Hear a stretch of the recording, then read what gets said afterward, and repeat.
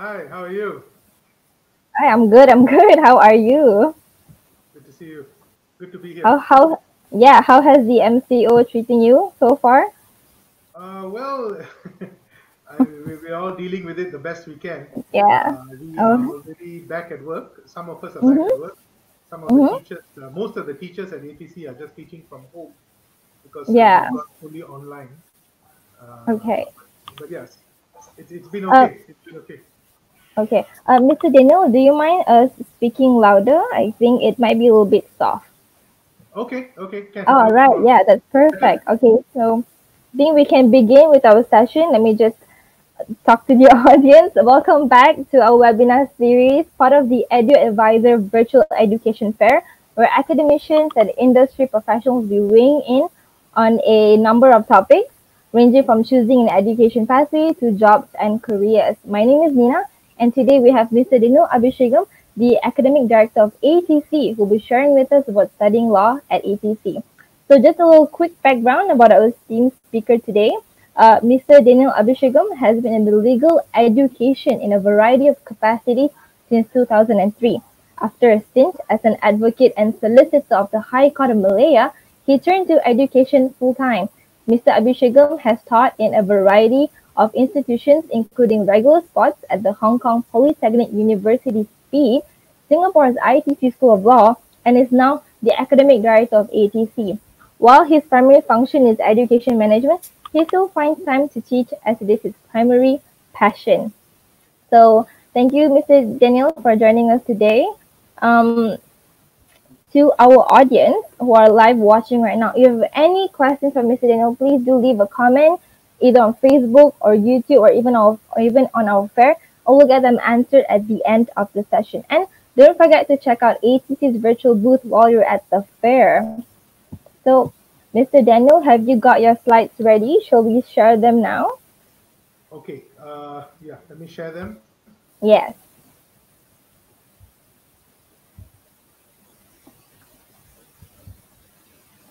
You just click share screen. Yeah, Okay, okay. is it All sharing already? right. Yes, it is now. Okay, Okay, very good. so without further ado, Mr. Daniel, you may go ahead and present your presentation.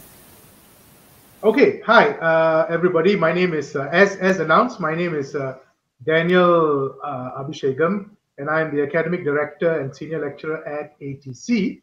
And today, I just wanted to talk to all of you about generally studying for a law degree and also studying for a law degree at ATC. Now, straight away, when you say studying for a law degree, a degree in law, immediately what comes to mind is that the end result is that you will be a lawyer. Now, obviously, a lot of people who do study for law degrees go on to become lawyers. But I thought I'd start off by telling you that when you do study for a law degree, being a lawyer is not the only end result. Being a lawyer is not the only career option that you have, right? So as you can see in this slide, obviously you can be a lawyer, a public prosecutor, or a federal counsel. Now in Malaysia, a deputy public prosecutor, a DPP, or a federal counsel, these are what colloquially are known as government lawyers. So you do the prosecution. If you are the DPP, the Deputy Public Prosecutor, you do prosecution for all crimes, right? That are charges that are brought up against a person. One party will do the prosecution, and the other does the defending. So you will do the prosecution. So you work for the AG's chambers, right? Similarly, with a federal counsel or a senior federal counsel, what you do is you defend the government against any lawsuits or action that is taken against the government, right? But apart from that, right, you can also become what is known as a general counsel or work in an in-house legal department, right? This is, for example, if you are working for, let's say, Shell or Petronas or CIMB Bank or any one of those companies. These most big companies and medium-sized companies will have a legal department. So what you do is you work for that particular company. You are an employee of that company, and your role is to advise that company about their legal liability. Your role is to advise that company about what they can do and what they can't do, right? Journalism, right? Journalism is, of course, something very popular as well. Lots of news relates to law, right? You report on political matters, constitutional matters. You report on crime. You report on court cases, right? So an understanding of the law usually helps with you being able to write your article well, right? HR departments also very well sought after.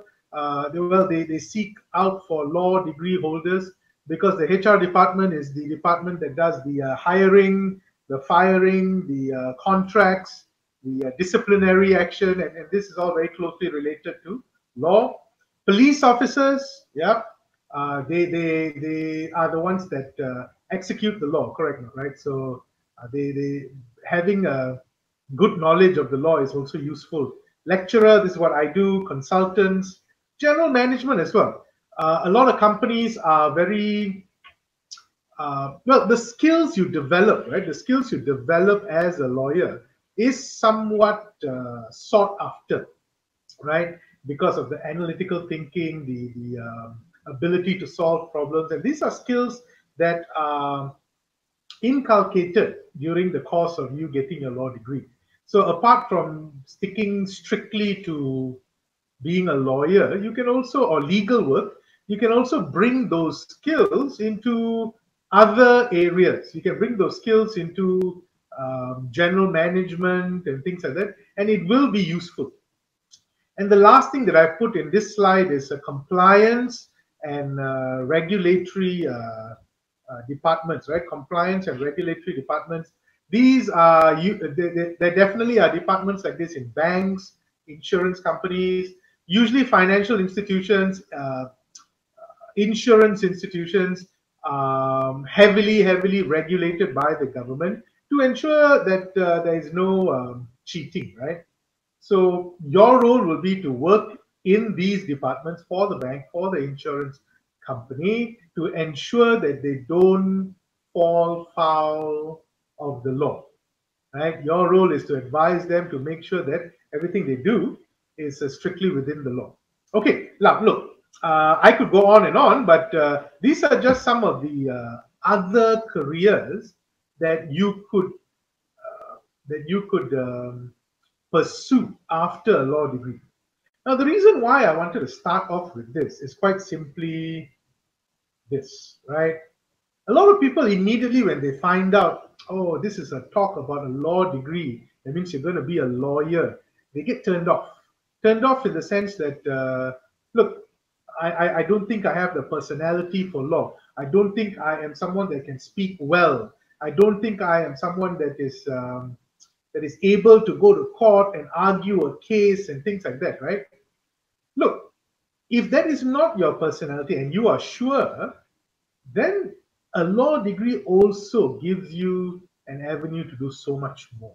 That's the point. That's our starting point for today. That's the initial point I wanted to make, right? A law degree is not just to be a lawyer. A law degree gives you the skills, inculcates you with the ability to do a wide range of things, and the training that you get in a law degree is useful for so many other areas as well, right? Now, let's move on very quickly. The rest of the talk is going to be focused on if you want to be a lawyer in Malaysia, right? So that's why I started off with all the other things that you can do. But the rest of this session, we are going to be focusing on how to be a lawyer in Malaysia. What does it take? What are the regulatory requirements? And what are some myths associated with being a lawyer or becoming a lawyer, right? So in Malaysia, there are three ways, right? Three ways to get into the legal profession generally. Firstly, as you can see right on top, you have a recognized Malaysian law degree. Now, these Malaysian law degrees you can get from our public universities, which are, everybody knows, I'm sure, UM, University of Malaya, UKM, UNISA, USIM, University Science Islam Malaysia, UIA, University Islam Antarabangsa, UITM, right, University Technology Mara. So these are all universities that offer Malaysian law degrees. They will usually be 4-year degrees, and then you can go on to complete your, I mean, after you complete the 4-year degree, you can go directly into pupillage. Now, I will talk a little bit more about pupillage, but just so that I don't leave you hanging at this moment, let me just very quickly explain what is pupillage. Pupillage is for the legal profession after you have finished all the academic studying, the academic part of your education. For lawyers, you must spend a certain time working with a senior lawyer before you can be called to the bar, before you can become a practicing lawyer, right? So the pupillage bit in Malaysia is that you must work for a senior lawyer, and a senior lawyer is defined as at least 7 years or more, right, of experience at the bar. So with the senior lawyer, then what will happen is you work for him for 9 months, and once he is satisfied that you have attained all the necessary skills, practical skills that you need to be a lawyer, then he will sign off on your papers, and then you will be a lawyer. So that's pupillage. So coming back to this, to the chart that we have here, right? So if you have done a Malaysian law degree and you complete 4 years, you can go straight into pupillage. Now, the next option is the certificate in legal practice. Now, the certificate in legal practice is an exam for all foreign law graduates. So, ladies and gentlemen, I want you to focus on this second limb.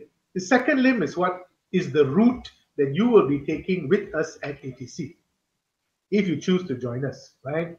The second route is this. You start off with a foreign law degree, a recognized foreign law degree. So at ATC, we offer you the University of London degree, the Bachelor of Laws from the University of London. And once you complete that, that takes 3 years. After that, you do 1 year of the certificate in legal practice, right, where you learn a Malaysian court procedure, a little bit of evidence, a little bit of professional practice, and things like that. Then once you're done with that, then you go into pupillage. So it's 3 years of the degree. Right? If you're doing a 3-year UK degree, it's 3 years of the degree, 1 year to do the CLP, and then you get into the Malaysian bar. Then you get into pupillage. What am I saying, right? You get into pupillage, and once you're done with pupillage, you get into the Malaysian bar. Okay, the third route, apart from CLP, is being qualified as a barrister in the UK. So this is the UK bar qualification, right? Commonly known as the BPTC course. So this route is similar in that you have to do a UK law degree for 3 years, but after the 3-year law degree, instead of going on to do the Malaysian CLP exam, what you do is then you go on to do the UK bar exams, right? The UK bar exams. And this is also an available route if you do join us at ATC. The thing is, we can't offer the UK bar course, obviously. So after you finish the degree with us, then you will go on to do the UK bar exam in the UK. So, ladies and gentlemen, these are the 3 routes into the legal profession in Malaysia. Either a recognized Malaysian law degree, a 4-year Malaysian law degree, a UK or foreign law degree, and then CLP, or UK law degree, and then doing the UK bar exam, right? With us at ATC, the second route is what you can do with us completely, right? So at ATC, what we'll be able to do is right after your SPM or your O-level exams, right? Right after that, or your UEC exams, you join us, do a pre-university program with us, foundation, do the degree, 3 years, do the CLP, all with us, and then we will send you off into pupillage, almost a qualified lawyer, right? Okay, next, let me talk to you about the legal profession in general, right? Ladies and gentlemen, obviously we don't have that much time to get into the nitty-gritties of the legal profession, but in general, right? In general, the legal profession in Malaysia can be divided into 3, right? 3. Number one, litigation. Number two, corporate. And number three, conveyancing. Now, at this point, I want to get back to a point that I spoke about earlier with regard to personalities, right? A lot of people have a sort of a misconception, or they have a perception that you need to be of a certain type of personality, you need to be a certain type of person to be a lawyer, right? So the common misconception that I've heard, you need to be a very well-spoken person, you need to be an aggressive personality, you need to be someone that is unafraid of taking on people, things like that, right? All these are, of course, very good. But you see, the legal profession is wide enough to accommodate all types of personalities, right? So if you are there, you are a student, you're sitting there and you're thinking, look, in class, I am not the type that likes to answer questions. When I'm with my friends, I'm the quietest. I don't really like to speak like what you are doing now, Daniel. It's not something I enjoy doing, right? I'm very afraid of public speaking. But I enjoy the law. I like to read about the law. I like to read about constitutional matters. I like to read about criminal matters. I think I have an aptitude for the law, but I don't have the personality for law. Ladies and gentlemen, I am here to tell you that that is not the most important thing, right? That is not something that should stop you from pursuing a degree in law. Why? Because, like I said, the legal profession is quite neatly divided, and it kind of allows an opportunity for many types of people. So let's start off with litigation. Obviously, litigation is the most obvious branch of the legal profession. You've seen this in movies, you see this in courts all the time, where the lawyers wear the robes and the suits and the bibs or the ties, and they go to court. They stand up in front of a judge, they make an argument, they present their case, they cross-examine witnesses, they examine witnesses, right? This is litigation. Litigation can be in any area. So there can be a corporate litigation, there can be family litigation, divorces and such, criminal litigation, right? Intellectual property litigation. So litigation is a skill or a branch of the profession that can be, and you can litigate in any area, right? Okay, then there are corporate lawyers, right? Now, corporate lawyers, their role is very, as the name would suggest, right? Deal with a lot of corporate matters. Specifically, you see all these initials that are put in the slide. M&A is mergers and acquisitions. When one company buys another company, you need lawyers to help you sort it out. IPOs are initial public offerings, right? That means when you want to list your company in the stock market, you need lawyers to help you out, right? Due diligence. If you want to do a search about the liabilities of a company, let's say, for example, you are looking to buy a company or you're looking to invest in a company, you want it done properly, that's due diligence. And advisory, right? Advisory is for, let's say, big companies want to start a business in another country, or they want to start a business, a branch of their business in Malaysia. What are their liabilities? What can they do? What can they not do? So the corporate lawyer will prepare an opinion, is what it's called, right? An opinion, a legal opinion, and send it to them so that they will be well advised of their rights, right? They will be well advised of their rights when they do something. So that's corporate work. And lastly, there's also conveyancing, right? So what's conveyancing, right? Conveyancing is lawyers that deal with sale and purchase of documents, right? Sale and purchase of property. So they deal with the sale and purchase documents. They are not necessarily needed in court so much, and even if any of the documents that they have prepared needs to be litigated upon, they can then transfer or engage a litigation lawyer. So again, what's the point of this slide? The point of this is simply to say that if you feel that you are someone that is not suited for going to court and doing something, putting up an argument in front of a judge, then, ladies and gentlemen, you can do corporate work. Corporate work, there's very little court work, right? Or conveyancing, even less court work, in my opinion, right?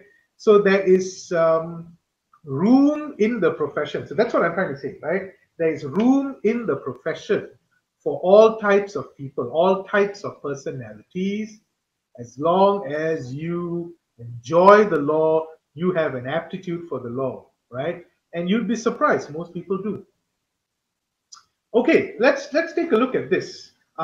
Especially if you are someone who has just finished your SPM exams or O levels, the question on everybody's mind is, what is the pathway? What do I need to do to reach my goal of becoming a lawyer? So at SPM level or O levels, right?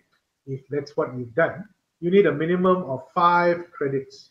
Now, this is to do the University of London program here with ATC. So as you can see, this slide is specifically talking about the law program that you are able to get at ATC if you are interested. You need a minimum of 5 credits. So let me talk about this for a while. Every time I explain this, people get very surprised and they ask me things like, "Oh, is that true? Can I be a lawyer? I thought to be a lawyer, my marks must be very high, must be very good. Surely I need a 10 A's or 9 A's or something like that." You're right. 9 A's or 10 A's is good, and you will probably it will be good for you on the law degree. But because the program that we are offering at ATC is what we call an external program, right? Meaning you don't actually go to the university to study. You can study it anywhere. So you can study it at ATC.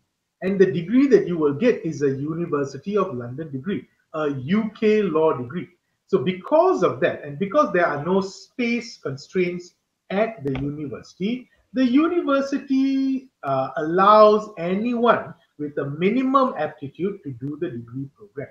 Now, the quality is maintained because not everybody who starts on the program will finish the program, obviously.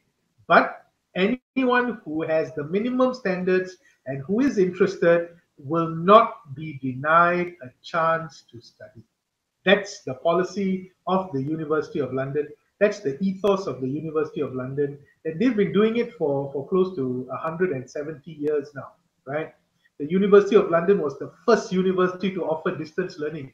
The University of London was the first university to offer degree programs to women, right? To non-white men. So the University of London has long had a history of being inclusive, right? And that, ladies and gentlemen, explains the entry requirements, right? Let's get back to this, right? So you will need 5 credits. Where is my, yeah. So you'll need 5 credits. You must have a credit in BM as well, Bahasa Malaysia. Even if you did O levels, there is a Malay paper that you could have done. So once you're done with the SPM, then you'll move on to the STPM or the or equivalent, right? And what are the recognized equivalents? Ladies and gentlemen, follow me closely on this. The recognized equivalents are the A levels program. Singapore A levels is also recognized, but usually it's the UK A levels, foundation programs, a recognized diploma, right? These are all programs that are recognized for the purposes of becoming or doing the law degree. Now, this is where you can start your journey with us at ATC. So instead of doing the STPM in school, which you can, right? Not a problem. If you chose to do the STPM, you will need 2 credits, which is a C or better. C minus won't be accepted, right? But other than that, if you chose not to do the STPM, you can join us and do the foundation program.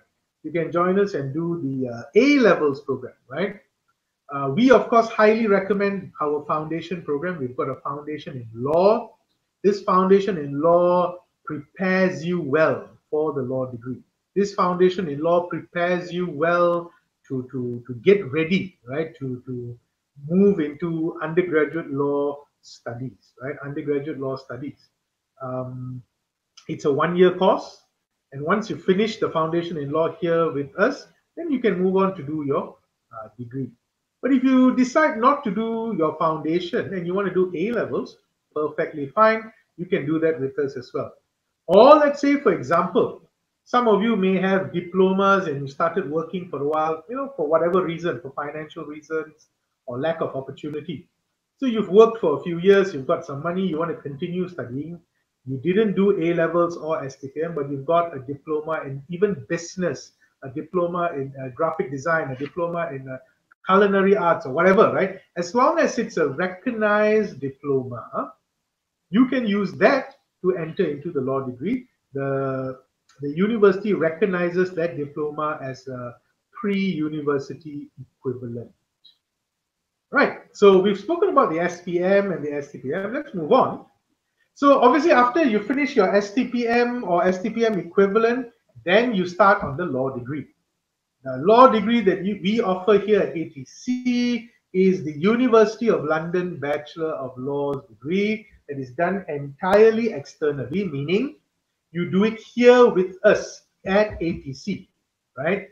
But the degree that you will get is a degree from the University of London. Now, do me a favor, after this session, go and look up the University of London, and you will find that it is an extremely prestigious university, and we will be talking a little bit more about the University of London shortly in my presentation as well. Now, if you choose to do the University of London degree, then obviously it's a 3-year course. I've put in my slide 4 years is if you've chosen to do another degree, let's say from Australia. Australian degrees are sometimes 4 years, and some dual degree programs in Australia are 5 years, right? They're all recognized as well, right? For the purposes of doing the becoming a lawyer in Malaysia.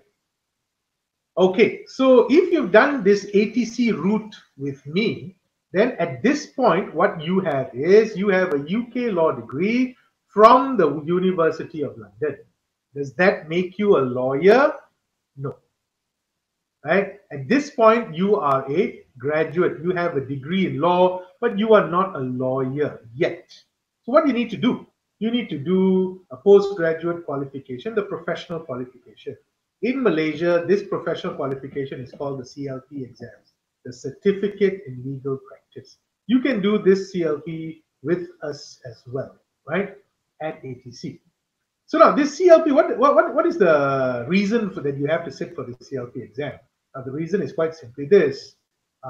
Everyone with a recognized foreign degree, means not Malaysian law degree, you need to sit for the CLP exam. Because in the CLP, what you will learn is you will learn Malaysian court procedure. Well, number one, you don't really learn court procedure at undergraduate, but you definitely wouldn't have learned Malaysian court procedure in a UK law degree, right? So it's the CLP exam is to prepare you for practice in Malaysia. But as I told you earlier, if you choose not to do the CLP, the Certificate in Legal Practice, you can also then go on to do the UK bar exams, which means that you qualify to be a barrister in the UK, right? You qualify to be a barrister in the UK. You can, right after doing your degree with us here in ATC, you can apply to do the bar exam and you can go on to do it in the UK. The bar exam must be done in the UK, quite obviously, right? Okay, so once you're done with your CLP or you're done with your bar exams, then comes pupillage, right? We spoke a little bit about pupillage earlier, right? Sometimes you may have heard your friends or your seniors who are doing law, they may have referred to it as chambering, right? Yes, in Malaysia, sometimes this term is called chambering as well, but the proper term for it is pupillage. You are a pupil in chambers. That's the term, right? You're a pupil in chambers. Now, why? Why is this there?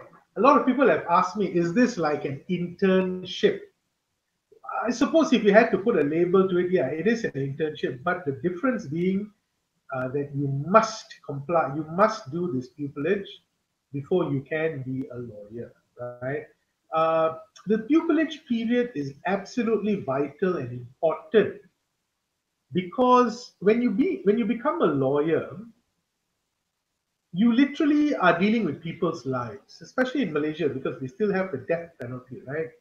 So you could be defending a person who has been charged with a crime that the punishment could be mandatory death, right?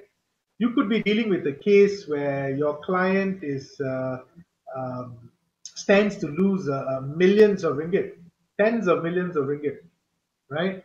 So if you are fresh out of college or university and you haven't had any practical knowledge yet, you are going to struggle in practice. So the entire legal profession is designed in a way that you must have some element of practical knowledge, right? There's some history to this as well, if you are at all interested, right? A long time ago, you didn't need to go to university to be a lawyer. You just needed to have a lawyer accept you as a pupil, and you worked for him for many, many years, and then you became a lawyer. But this is a long time ago. We're talking 300 and 400 years ago, right? That's how lawyers were trained. But now you have to go to university, you get a degree, and then that element of that practical training is still so important that it is still retained. So that's the 9 months you have to do. Then, once you finish that, ladies and gentlemen, you are then called to the Malaysian bar, right? You are what is known as an advocate and solicitor of the High Court of Malaya. Now, if you are called in Semenanjung, Malaysia, or the Peninsular Malaysia, then you will be an advocate and solicitor of the High Court of Malaya. Yes, I'm saying it right. It's not a typo. It's not Malaysia. It's the High Court of Malaya.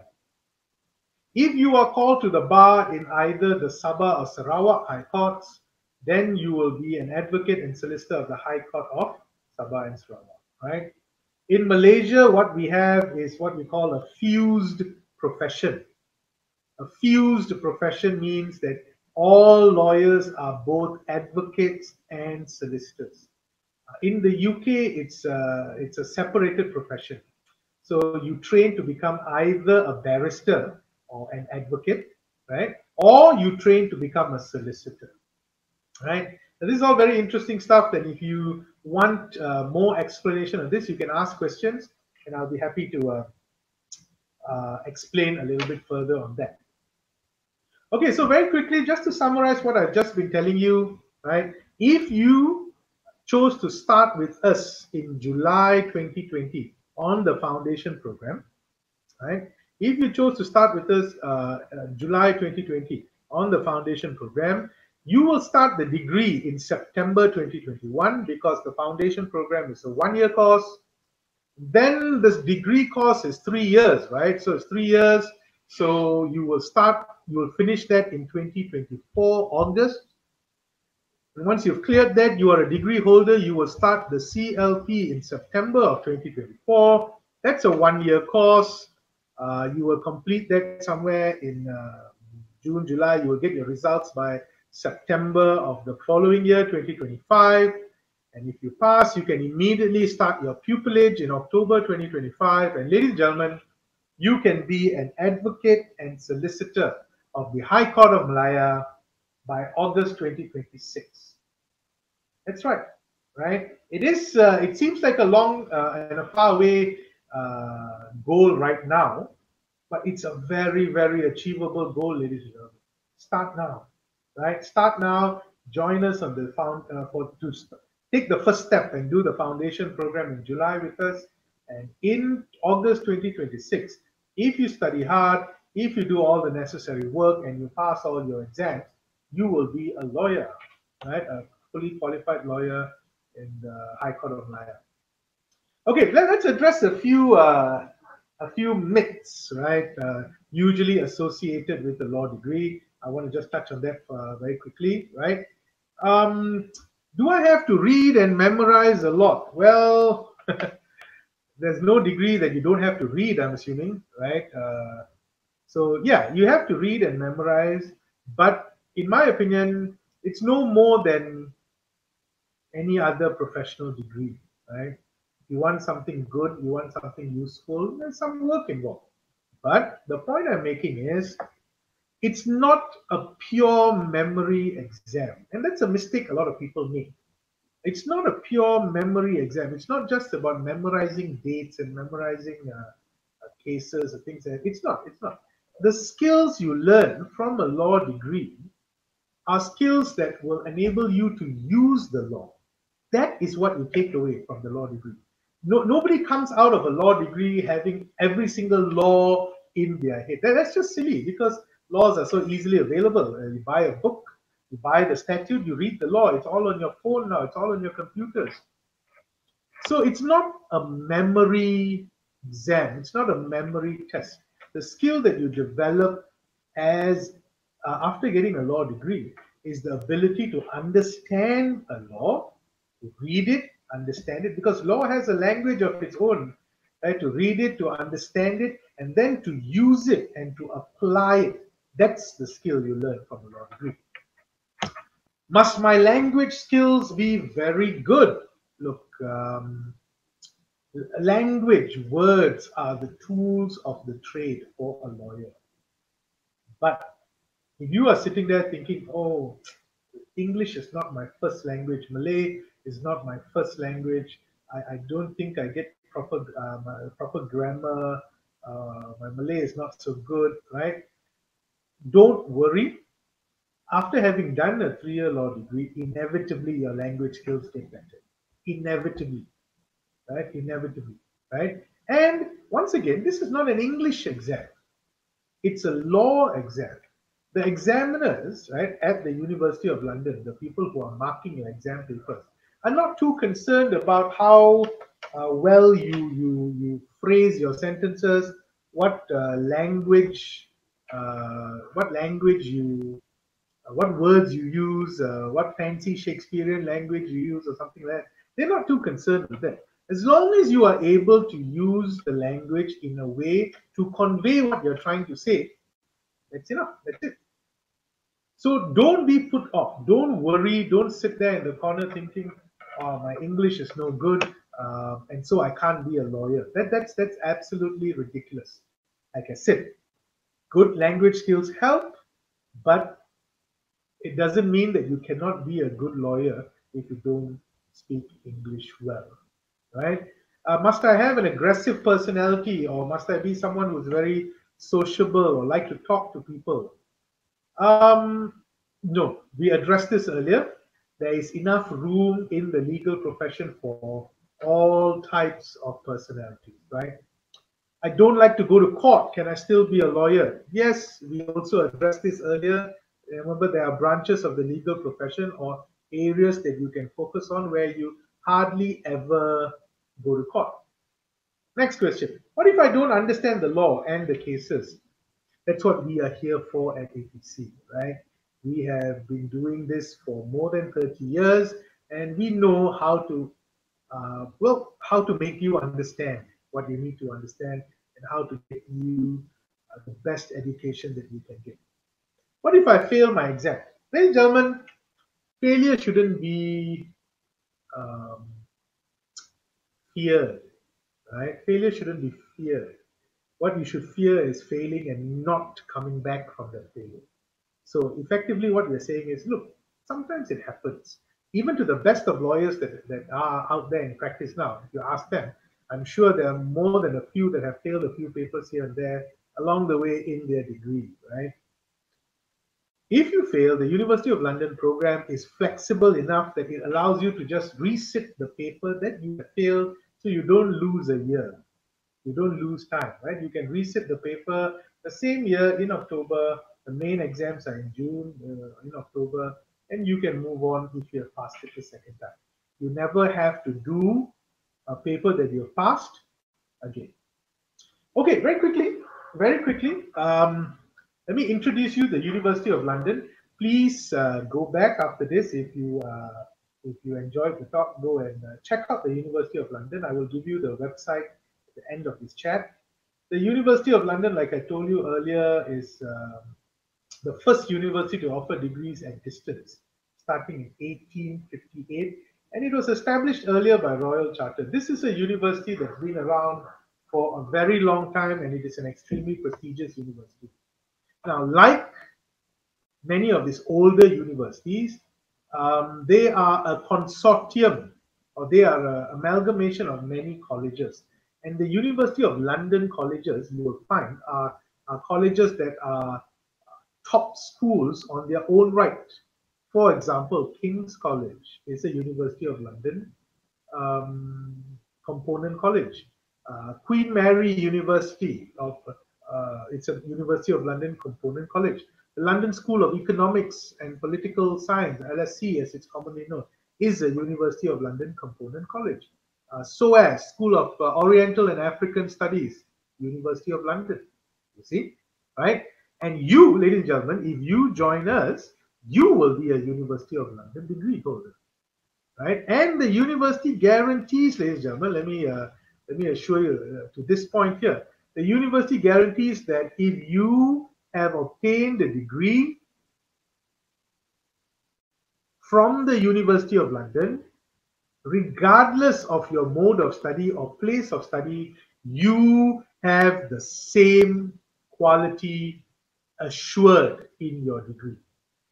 All potential employers will know when they see the University of London stamp on your degree, they know that you have come up to the same standards as if you had gone to any one of those component colleges I told you earlier, right?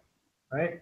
So this is a good thing, right? So among the value of you doing your law degree with us at ATC is that you can finish the entire law degree here and you don't have to go to the UK at all and still graduate with a UK law degree. I'm going to take 2 minutes here to talk about degree transfer programs. Degree transfer programs are great, but once you join a degree transfer program or a UK transfer program, so maybe a 2+1 or a 1+2, right? 2 years here, 1 year in the UK, you must go to the UK. You must. You can't finish it here after that. Let's say, for example, something happens and there's a financial issue, you can't finish it here. You must go to the UK. The University of London program, ladies and gentlemen, affords you this flexibility. You can either choose to finish it entirely here in Malaysia at ATC and get a UK law degree, or after 2 years or 1 year, you can transfer to another UK university. It will just be seen as transferring from one school to another school, because even though you're studying with us here in ATC in Malaysia, it is actually a UK law degree that you are studying for, right? Okay, then a few words about ATC. ATC has been around for a long time, ladies and gentlemen, right? It's been around since 1987. We've got campuses in KL and Penang. So if you are from the northern part of Semenanjung, Malaysia, Kedah, Perlis, even the northern part of Perak, then you should get in touch with our Penang school, right? We also offer the law degree there. But if you are not, and you are, the southern part of Perak, Selangor, KL, maybe even Johor, the East Coast, Sabah and Sarawak, give us a call in KL, right? We have sent so many, more than 10,000 law graduates into practice or into a variety of fields that they are in, right? We have had outstanding results on the University of London program. This University of London program is an extremely prestigious program. And so getting good marks on the program is something that is sought after very much. And here at ATC, right, we do it for you. These are some very quickly, some pictures of our college. We are in the process of moving to new premises. It'll be bigger, nicer. But in the meantime, this is our current building, right? This is our current building. You just take a look at our computer lab. This is our computer lab. This is our moot court, right? A moot court is where we do a trial, a mock trial, right? Mock trials. This is also to train your advocacy skills, right? To be able to present arguments to a panel of judges. It's a very important skill to develop, right? These are some of the facilities. This is one of our classrooms here, our lecture theater at ATC, right? Okay, I won't bore you with all these statistics, but if you were interested, please let me know, and I can send you. These are our top students for many years who have done extremely well on the University of London program. This is the Malaysian Law Scholarship, ladies and gentlemen. The Malaysian Law Scholarship is awarded to one Malaysian every year who is the best year one law student in the country. ATC has won the most. ATC students have won the most number of these scholarships, right? Have won the most number of these scholarships. That just goes to show you the quality that we offer here, because to be the single best student in the entire year one of the University of London program in Malaysia is a big deal. Okay, we are nearing the end of my presentation now, right? I just wanted to tell you that at ATC, we offer a variety of scholarships on merit. So I don't know if this is clear and you can see what I've put on the board, but if you can't, please get in touch with us and we'll be happy to send this to you, right? We have scholarships for SPM leavers. If you have 8 A's and above, 7 A's, 6 A's, A levels, STPM, UEC, so on and so forth, right? So if you have good results, come and see us.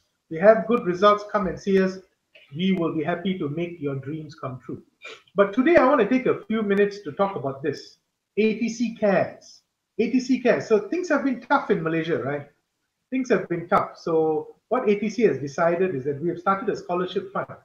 If you are from the B40 community, meaning that your family income is 4,000 ringgit and below. I repeat that. If your family income is 4,000 ringgit and below, come and see us.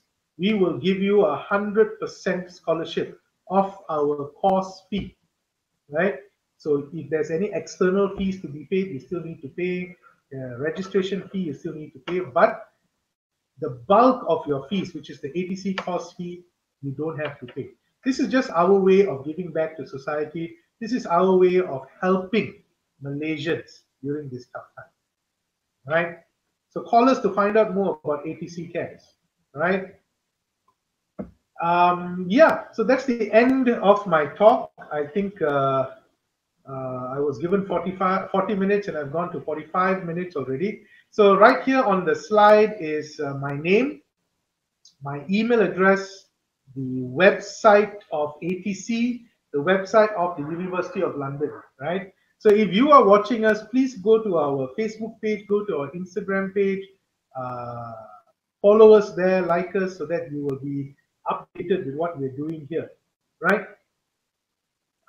Yeah, I think that's the end of my session today, right? So, Hi, Mr. Daniel. Thank you so much. Can you hear me?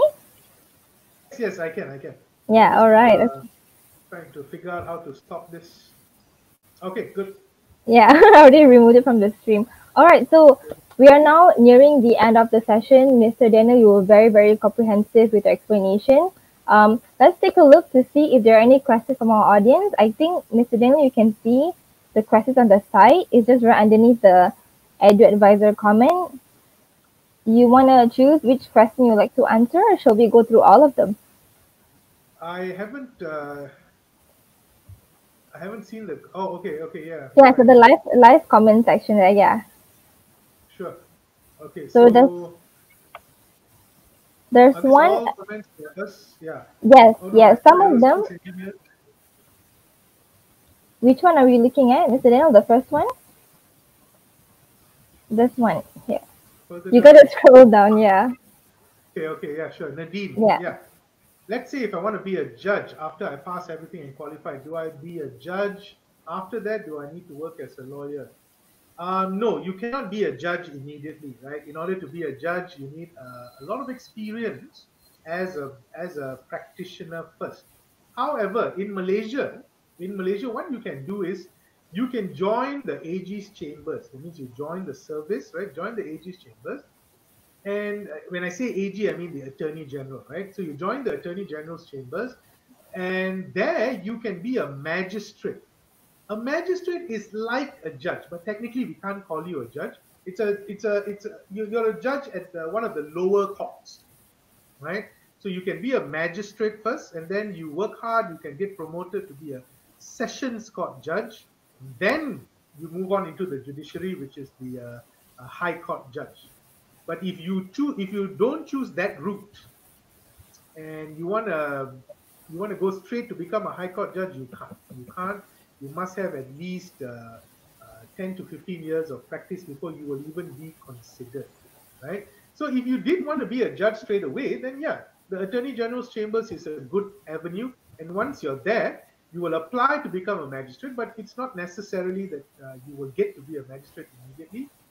They may make you a prosecutor first. They may make you a federal counsel. So that's one way. Yes. All right. Okay. So I hope Nadine have know how, that she can have to go through the magistrate in order to become a judge.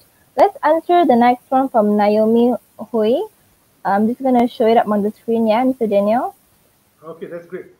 All right. May I ask if you would like to study overseas and work in Malaysia? What route would that be, CLP or BPTC? Well, that depends. At which point do you want to study in the UK? So, a good thing to do, in my opinion, is do the degree in Malaysia and then do the BPTC in the UK. Right? Because if you ask me between the BPTC and the CLP, I think the BPTC provides you with better training, right? The law degree is pretty much the same because even if you study here in Malaysia, you're studying for a UK law degree, right? So do the degree here and then go and do the BPTC. I think that would be a good way of doing it if you wanted to do 1 year in the UK. Mm-hmm. Obviously, you don't have to. You can do your entire UK law degree here in Malaysia and then do your CLP in Malaysia and still start practice, right? All right. Okay. Okay. There's another one here by Cassie Tay. It's very long, but I'm just gonna pull it up into the stream. Oh, okay. So she has Okay, 4 Cassie. questions. Okay, let me try. What is the likeliness of getting hired as a lawyer overseas? Okay, let's address that first, right? Mm-hmm. Look, it depends on your qualifications. Law is different from other fields in the sense that it's unique to each country, right? So every country has its own requirements. Every country has its own jurisdiction. So let's say, for example, if you did a Australian law degree, you can't take that Australian law degree and go and practice in Japan, let's say, for example, Mm. because the system is entirely different in Japan. Now, it is a lot more transferable in Commonwealth countries because we all follow Right. pretty much the same system, right? The Right. UK Right. system. So that is why in Malaysia, even though you do the UK bar qualification, you still can practice in Malaysia. But my Mm-hmm. answer to your question, Cassie, is it may not be a satisfactory answer, but the answer is it really depends. You need to do research on every country that you think that you want to practice in. So let's say, for Mm-hmm. example, you want to practice in Hong Kong. Find out what are the requirements for Hong Kong. You want to practice in Australia. Find out what are the requirements in Australia so that you take the right steps during your degree. Because you may have worked hard and done the University of London degree or some other university degree only to find that it's not recognized in that particular country. So with law, there is no universal rule that you can follow. Okay, Cassie's second question. Is it Mm-hmm. really possible to become a lawyer without SPM qualifications? Well, yeah, it's possible, but in Malaysia, you can, as long as you have an equivalent to SPM, which is the O levels. So you can, right? But you must have a Malay paper in your O levels or SPM Malay. Mm. You must have that. Number 3. So again, let me just come back to question number 2 so that there's no All confusion. right. I'm not saying that you don't, that means if you fail your SPM, you can be a lawyer. No. So if you didn't do this, you fail your SPM, that's fine. You do your SPM again, or you do your O levels. So it's one or the other, right? If Mm-hmm. you don't have any, you cannot be a lawyer. Okay. What is the reality of being a lawyer? Oh, that's an extremely wide question. Okay, but Yeah. let me tell you this. For me, this is the reality of being a lawyer. I was in practice before as well, right? I think when you are a lawyer, you have the tools to actually do something other than just sitting around and complaining. Sometimes we are angry with people, we are angry with the government, we are angry with our neighbor, we are angry with this and we're angry. And what do? We rant on social media, isn't it? Right? But that counts for nothing. I've got very little respect for people who rant on social media with no basis, right? So the point is this: if you have a law degree and you're qualified as a lawyer, you now have the ability and the skills to do something about it. You can take an action against the government. If you see someone abusing someone who is maybe less educated or not as rich or not as powerful, you can help that person. It's within your power to help, and you can. And that's why this degree is it's a it's a good one. It's a wonderful one. The Yeah. skills that you will get is extremely useful. Mm-hmm. What are the types of lawyers and various work required to be done by each? Cassie, I'm going to skip this question because I Yeah. addressed this in great detail during my talk as well. So I'm sure you can catch the video on this Yeah. page. Yeah. Right, Nina? Yeah, because all these questions that we received from under EduAdvisor are questions that we collected yesterday and this Sure. morning. So I think it's prior to the interview. All right, so let's just jump to our let's just jump to one question here by Irisa Chayiling. She's not doing her history in IGCSE. Does she need to take a subject to be able to study law in the UK, preferably? No, you don't. No, you don't. Right? Most UK universities as well, they just require a certain number of IGCSEs. There's no subject Hmm. required. This learning history to study law thing is a myth. Right? It's not true. You don't need it. You could do 5 science papers and still do a law degree. Not a problem. Mm-hmm. Okay. Oops. All right. Okay. So let's just do another one from William Tong. Yeah, this is a very specific question. Okay. William Tong. So diploma in law enforcement. So I don't know if you are in any kind of law enforcement agency like the police or the MACC or whatever, right? But yeah, the answer to your question is yes. If you do a diploma in law enforcement, and can I emphasize that it is a recognized diploma by the MQA, the Malaysian Qualifications Agency, then you can start on the law degree right after that, right? In 2021, you can start, right? Is law high in demand in Malaysia? My answer is yes, right? And we Hmm. spoke about this earlier as well. You don't just need to be a lawyer, right? You can do so many other things with the law degree. And since you're already going in this field of law enforcement, if you have a law degree, you can join the police force and you will immediately be an inspector, right? Mm-hmm. So with a law degree, you join as an officer, so you don't have to work your way up rank and file, right?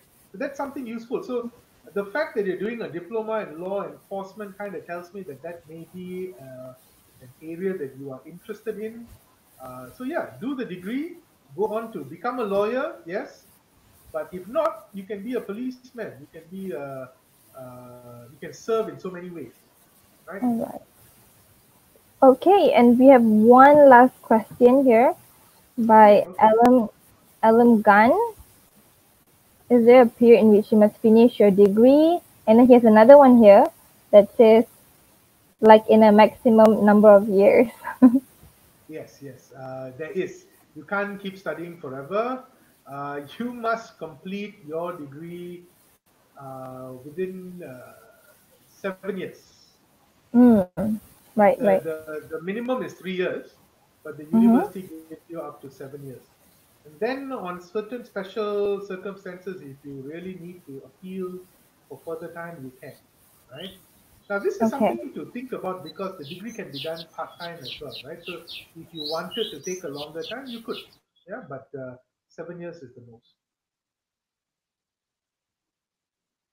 Um, I'm not sure if you guys are hearing any interruption, but the birds in my housing area are going off right now. It's very, very loud. But yeah, thank you so much, Mr. Daniel, for sharing with us. for giving us an insight of what it's like to be a lawyer in Malaysia and how do you actually proceed to become one, and also the variety of career options under this particular field. Well, sorry, Mr. Alam Gan has just Oh, added one another more thing there. question. Oh, okay. Let's just OKU go ahead. person. Yeah.